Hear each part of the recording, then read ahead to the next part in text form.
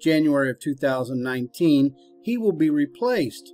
But Trey Gowdy is a pretty serious guy at this point. This South Carolina congressman built a strong reputation as a no-nonsense prosecutor, even though he probably really didn't get anything done. But before bringing his skills to Washington, even he couldn't keep a straight face after hearing Democrat Senator Chuck Schumer and what he just declared. According to Gowdy, every prosecutor has jurisdictional boundaries. This does take down the claims of the Democrats, as they say that Mueller should have unlimited freedom with almost no oversight. Every prosecutor has jurisdictional boundaries, according to Gowdy. This shoots down the Democrats' claim that Mueller should have unlimited freedom with almost no oversight. Gowdy continued by stating that he doesn't know a single prosecutor that does not have boundaries. And Mueller's jurisdictional boundaries were set by Deputy Attorney General Rod Rosenstein.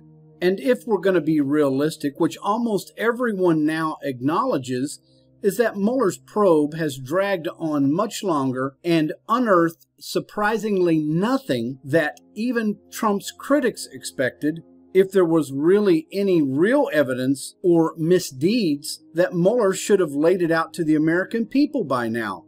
But this cannot go on forever, especially with no oversight. It's time to wrap it up. And Sessions' departure is likely the push button that was needed to make this happen.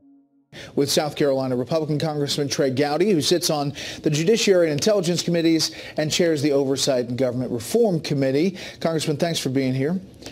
Yes, sir. Your thoughts of this news? It was going to happen. I knew it was going to happen after the election. I did not think it would happen before all the votes had been counted. But he's been a proverbial dead man walking for several months now, Brett. Yeah, you know, Chuck Schumer had a real problem with the acting Attorney General. Take a listen.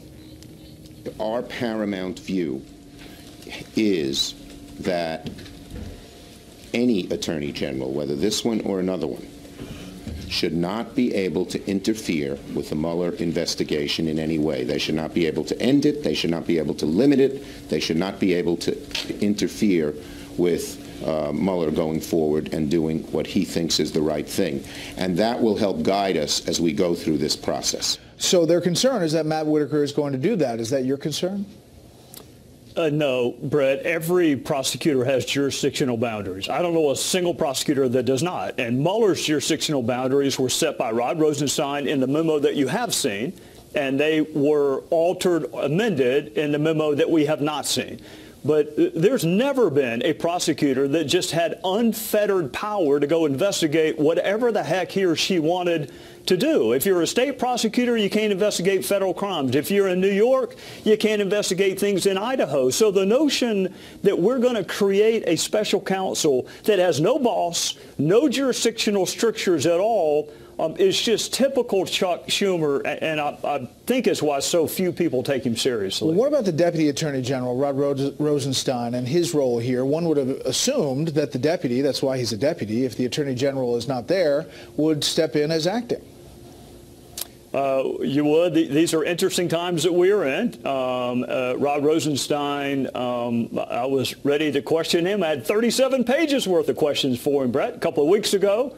Of course, he is alleged to have wanted to invoke the 25th Amendment and question the president's fitness for office.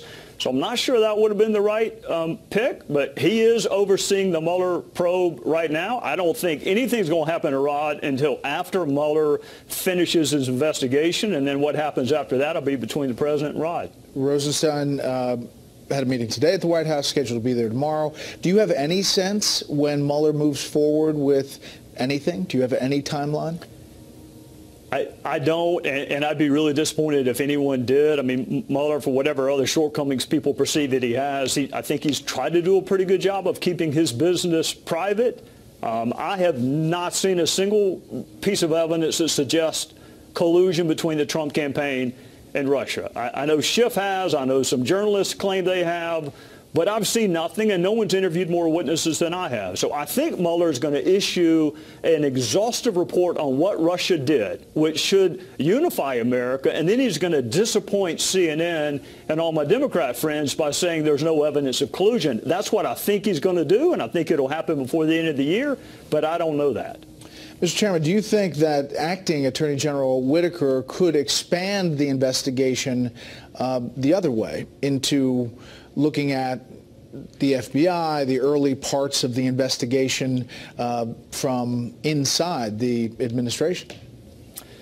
Well, he could. You know, Chairman Goodlatte and I wrote a long time ago, we wrote Attorney General Sessions and said, we think, reluctantly, but we think there ought to be a second special counsel. And I say that as somebody who used to work for the Department of Justice and wants to see that institution restored to its greatness. But I think there ought to be a second special counsel to look at the origins of the Russia probe and the way the FBI conducted itself. I mean, Chairman Goodlatte and I have been investigating to the extent we can without a grand jury and without compulsory process. We've been looking at what we can, and I am deeply troubled by what the department and the Bureau did. And I think another special counsel is warranted, and I thought that months ago. Is it more likely that that happens with the acting Attorney General Whitaker than not? Well, my chances were 0 with Sessions because he said no. So not to quote the movie Dumb and Dumber, but I guess it's 1 in a million. I guess it's better than it was with Sessions. That President Trump nearly did. He said he would do it, and then it didn't happen.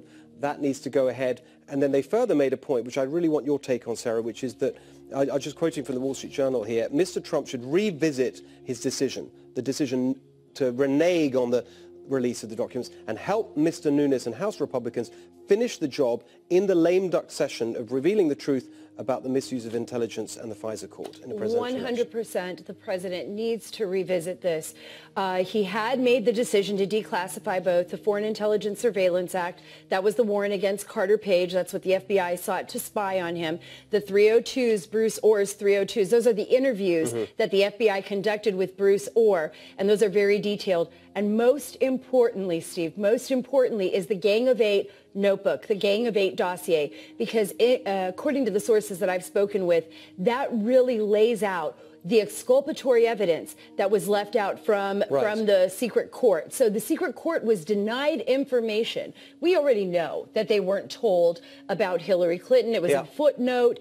That the fact that she had paid for the dossier, right, through Fusion GPS. So Mark Elias, the same firm in Broward County, right, the same attorney, was behind. Perkins I know, it's Coie. crazy. I know, they're everywhere. Okay. It's like they're all Can over I just the ask you place. just quickly, Sarah, do you know why he went back on the decision to release? I think I do. There was a private meeting between, and this has happened quite often, Rod Rosenstein, and remember this is before he found out, and all of us found out, that James Baker had said that Rod Rosenstein wanted to wear a wire on the president and record him and invoke the 25th Amendment, that's what he had heard from Andrew McCabe.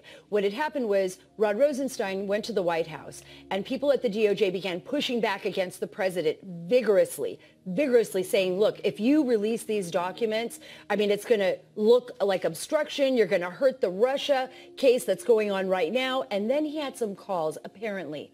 Apparently there were calls from allies. Now, what I was told was that they just went directly to the Department of Justice. The allies called there. Rod Rosenstein warned the president, look, we've got Great Britain and Australia. They don't want you That sounds like the deep state sort of fighting back. Absolutely, because we know. But he's got to. Do you think he will overturn it? Just very quickly. I absolutely do. I think the president should, and I think he will. I think that's what. Tammy, what's your take on all this? Yeah, look, the next 2 years is going to be the kind of rhetoric, lies versus transparency, and revealing records like this.